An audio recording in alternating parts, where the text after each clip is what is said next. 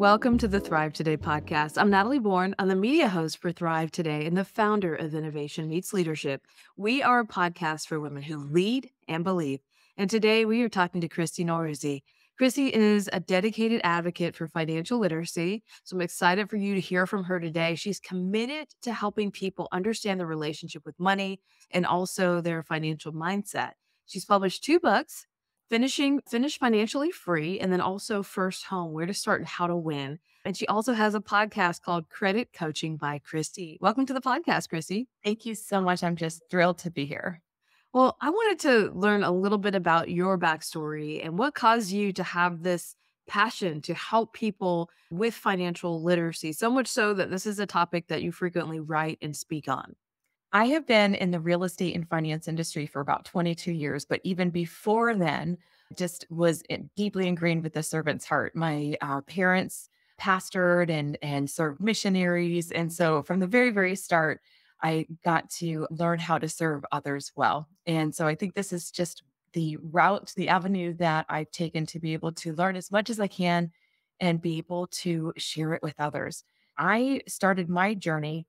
We were very, very poor and broke, 2 very different things, right? But we were both of them. And I learned in my 30s that what we learned as little kiddos, 4, 5, 6 years old, those lessons that are often more caught than taught. My parents didn't know about money, so they couldn't teach me about money. But I learned those lessons and I found myself living into what I believed to be true. And here I am, 30 something years old. I'm broke as a joke.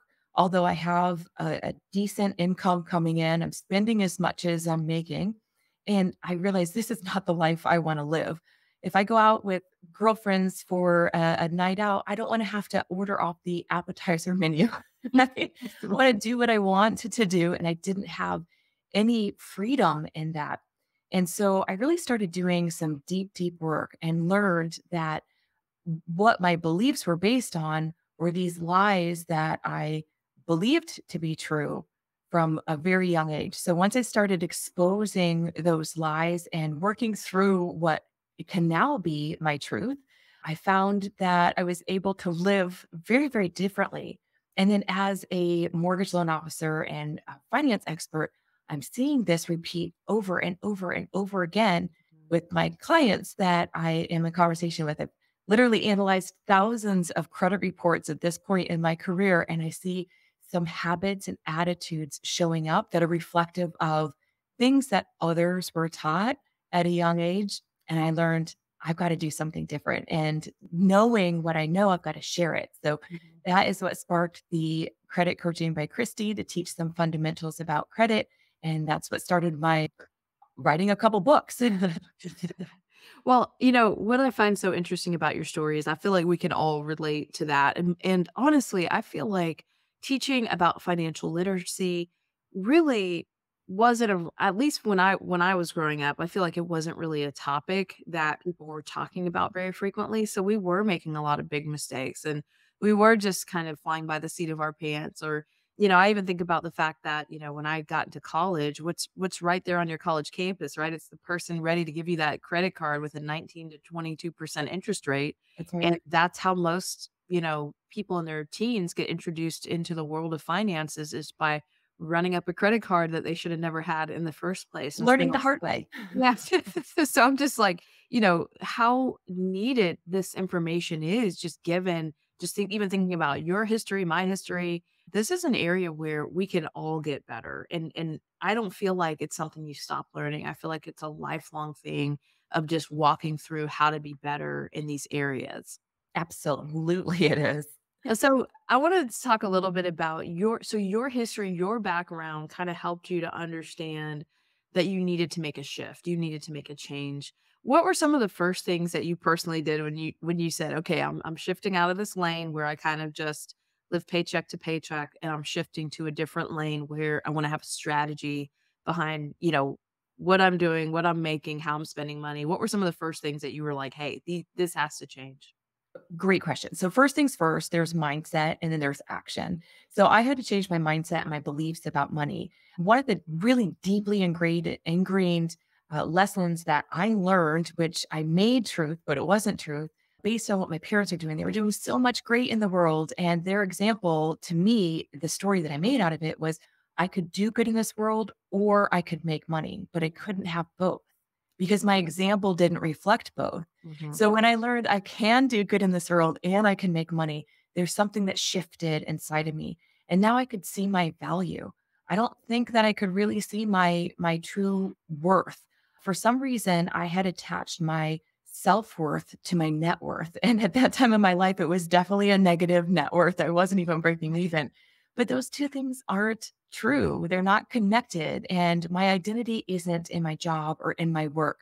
And when I could separate myself from that and just see I need to be a good steward of the gifts that I have. And we're called to multiply. And I can't multiply what I don't have. I was so in debt. I had 4 or 5 credit cards that were maxed to the guild. And so being able to make that shift allowed me that space to start in action with something different. So I sought out a higher paying job where they saw my value. I also got 2 side hustles. I had a second job on the weekends. I had a side hustle at night because I was getting out of debt. And so I traded in my car. I got a cheaper car so I didn't have a massive car payment. I worked and hustled for a couple of years until my credit cards were paid off. And then I started behaving differently. We're very short-sighted as human beings. We want right now. And instead of being able to satisfy that immediate want, I created a plan for the larger things that I wanted. Okay, I want to buy a house. When do I want to have that house? When do I want to be moving into it? And then what do I need in order to get there? And as a mortgage loan officer, I knew how to make those numbers work. So if that's a goal for somebody listening, talk to a loan officer and find out what that financial goal is in order to meet that for your time frame. But make sure your mind is right too, because you're going to have to sacrifice. I had to sacrifice some other things. In this case, I sacrificed my time because I had to work to get out of remedying the mistakes I already made. So that mindset shift allowed me to get into action. Mhm. And then now that I see my self-worth, it's not tied to a number or a job title or anything else. Now I was able to deliver more value, which made me more valuable in the marketplace. But if we Wow. don't show up different, right? If we look like everybody else, then we can't do what we're really called to do, which is to be generous givers to others. And that's all I wanted to do. I wanted to be able to tithe. I wanted to be able to support really amazing organizations that were doing great work. I couldn't even afford, those little compassion boxes at Christmas time yes, I couldn't even afford to fill that up at one point in my life. And that thought of not being able to walk into the Dollar Tree and fill up a shoebox, Right. devastating. Like Mhm. something has to change. Yeah. Wow, that's so powerful. As I listen to you talk, I think about the John Maxwell quote, and I had to look it up because I didn't want to butcher it. I can be a extreme butcherer of quotes, and I didn't want to do that. It's what I hear you saying is his quote, which says, people change when they heard enough that they have to, learn enough that they want to, or receive enough that they're able to. And I love what you're talking about here because I even think about I had kind of a situation a long time ago in my first marriage where, my husband left. I was with a 1-year-old and all the debt, like all of it. And I remember sitting there and saying, God, if you can help me get out of this situation. I had, like you said, debt up to the guild. And I just asked the Lord in that moment, like, what do you want me to do? And it was a process of cutting up credit cards. It was a process of getting educated. It was a process of realizing that living paycheck to paycheck or credit card, statement to credit card statement was not the way to live my life. And I had to really look at it. I was hurting enough that I knew I had to change and I wanted to change. And so I just love what you're leaning into because I feel like, part of what you talked about in your Thrive Today article is that money can affect our emotions and our well being. And it can also affect relationships with our emotional state, right? So when we get ourselves into these situations financially, and then any emergency comes up, anything comes up, now we're kind of in this constrained position. And I remember being there myself and realizing I don't want to live like this any longer. And it was a couple of year process of kind of digging myself out of that hole with God's help. But it doesn't happen overnight when we decide it's time to change. That's absolutely right. And that's great counsel. It's not going to happen overnight. But, rough seas make strong sailors, So if we can weather this storm, we can weather any storm. But, it's a compilation of a lot of decisions that get a lot of people to where they're at. I just read last week that the average consumer debt in America is over $90,000. And I know right now with student loans coming back into repayment after over 3 years of them being on pause, the average car payment being well over $700 now, APRs on credit cards being somewhere around 27% APR, we're drowning. Yeah. And it takes a toll on our health, on our sleep, on how we parent, on how we show up as an employer or an employee, how we engage with our friends and our family. It shows up everywhere. It can really feel worrisome. It can cause health problems, Mhm. cause a lot of stress. Over 20% of divorce is chalked up to money. And I don't believe it's about money. I think it's a misunderstanding of our own beliefs about money. Mm. So I had shared with you, I had this belief that I could do good or I could make it, but I couldn't really have both. Well, until that was exposed, here I am behaving a certain way with money. And my husband is the opposite. About 75% of couples are opposite. And if you don't understand what your own beliefs are based on your environment and really what was just kind of demonstrated to us, how do we have a conversation with our partner Yeah. that is one that's powerful and saying, okay, this is what I thought about money, or this is how I think about money, and being able to have that conversation. If we don't have that conversation, we're just going to keep butting heads because opposites can cause conflict. But it really was intended, I believe, to create balance. But until we can get into that conversation where it's open and it's safe, and it's like, okay, I now understand based on how you were, how you grew up, how your caretakers taught you, why you believe that. You see somebody behaving a certain way about money and you're like, why is this guy so showy? Well, this is so showy because, when he was 8 years old, he never had a new pair of clothing on his body Right. and maybe ate ramen noodles, and Yeah. maybe doesn't ever want to feel that way again. So having those things creates a feeling that's very far from what was somebody's, reality. So just getting in touch with those feelings and then being able to talk about it is really a powerful place. And it can really help protect our mental health as well as our physical health too. Wow.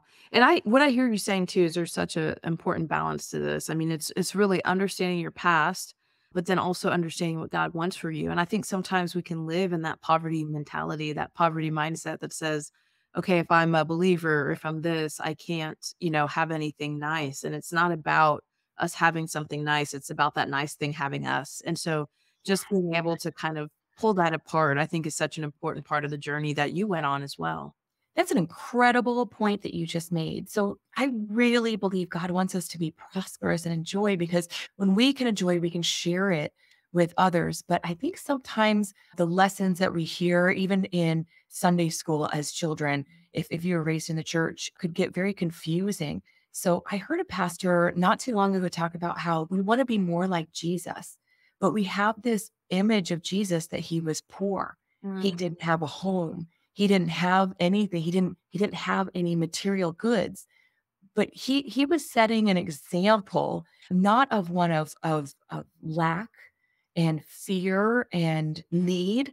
He didn't need for anything. His father took care of all of his needs. So sometimes we tend to collapse what we think Jesus was representing with just when he was here on his mission.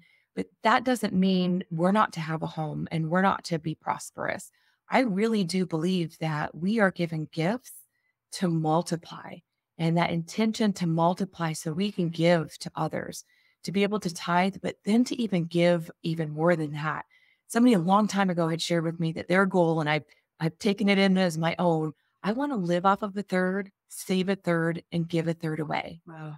Wouldn't that be extraordinary Mhm. if I had enough with one third and Yeah. then could create a future where in my days when I'm no longer earning and working for my income, that I have it there ready to sustain me. So that way I can go and do the things that I want to do. If I wanted to just be a full-time volunteer and no longer have to work for money, I've got that ready and created waiting there for me. And then to be able to give it a third away, that lights me up. Yeah. And so that's been my mission. Not quite there yet, not quite there, but I'm working towards it.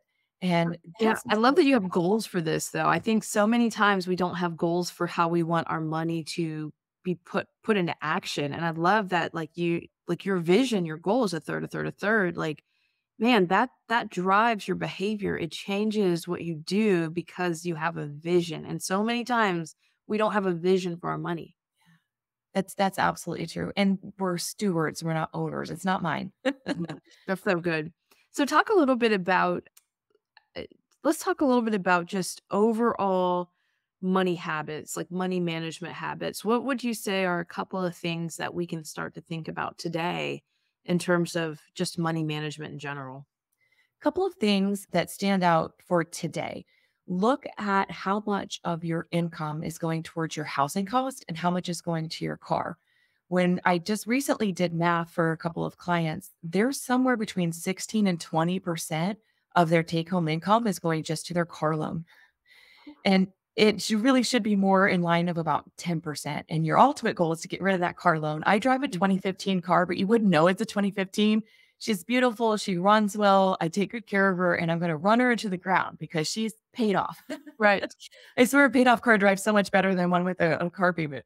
That's right. But look at how much you're spending on housing and your car. And right now, I'm in the real estate industry. I realize just how tough it is with our housing costs. But if you can keep those two things in check, so your housing cost should be around 30% Mhm. of your take home pay, and your auto, if you have an auto loan or auto expenses, around 10%.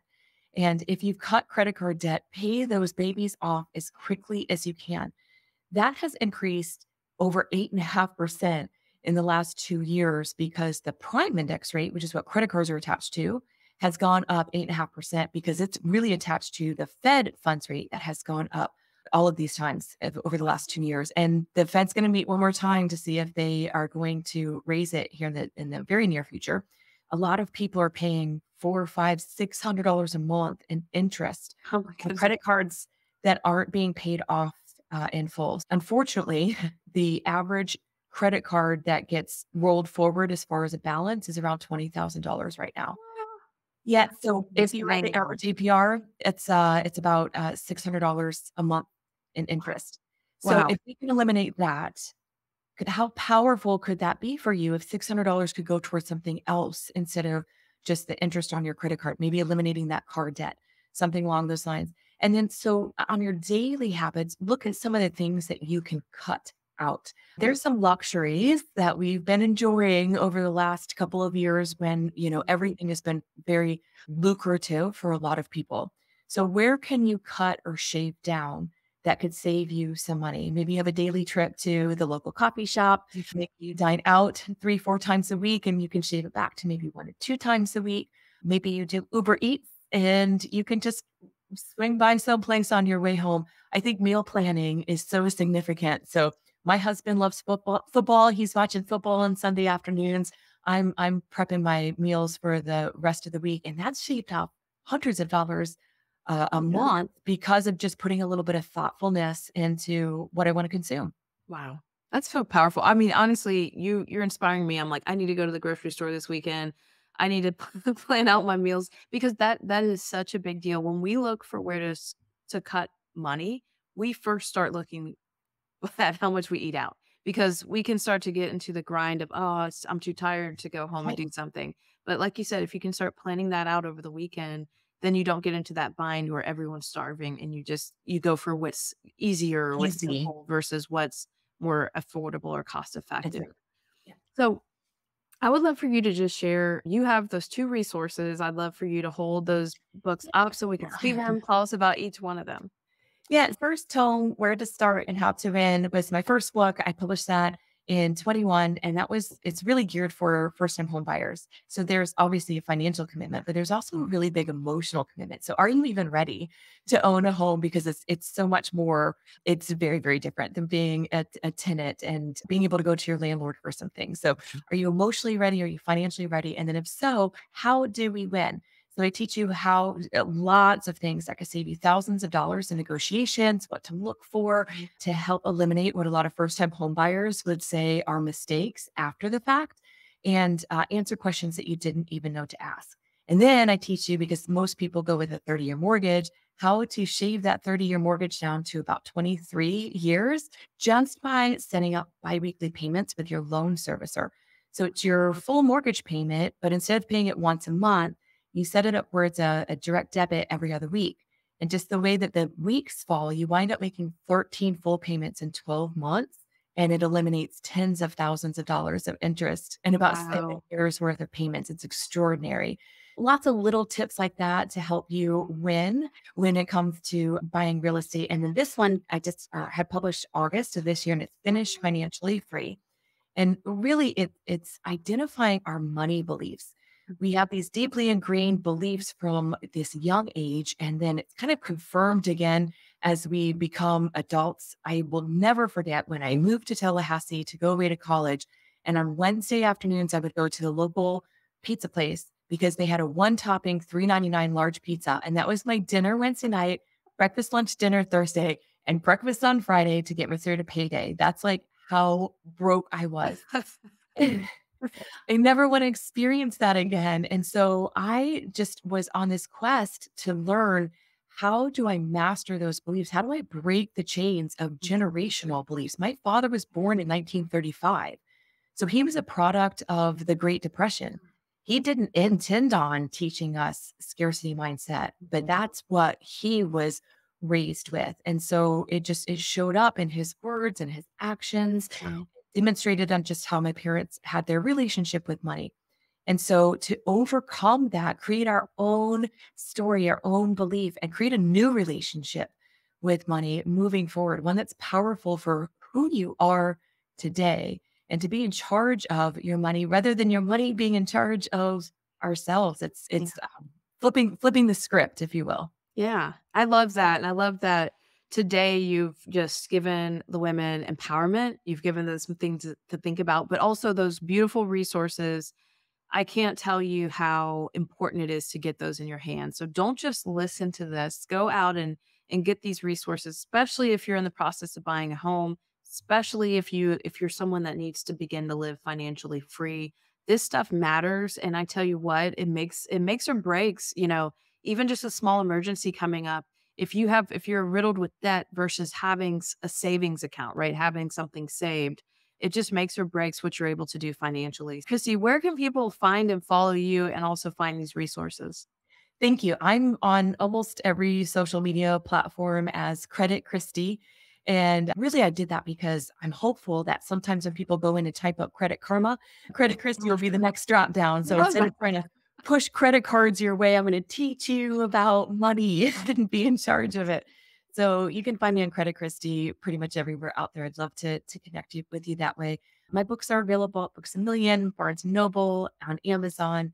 And I'd love to just be a resource for these women who just want the best of what has been gifted to us, and how we can know how to live and work being the master of our money. Love that. Kristi, will you pray for us as we get ready to close today?